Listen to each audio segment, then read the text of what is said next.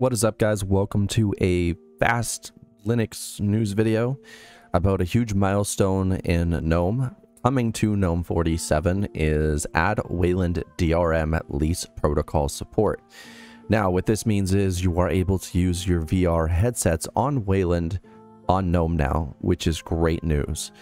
And the reason they're doing this is because this is what the users want, and Gnome seems to be changing ever so slowly into a more supportive desktop environment, which I find great, but no one will ever have the balls to give them credit for.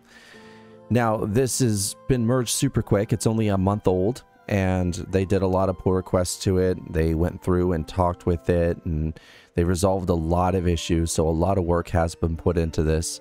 And honestly, I don't have a VR headset, so if you do, when Gnome 47 drops, you should be able to use this, which is great news.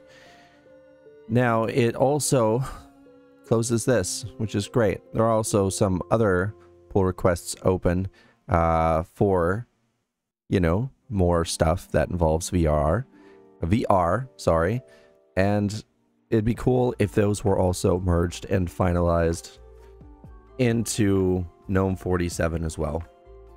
Anyway, as I said, this is just a very quick video detailing what's going on.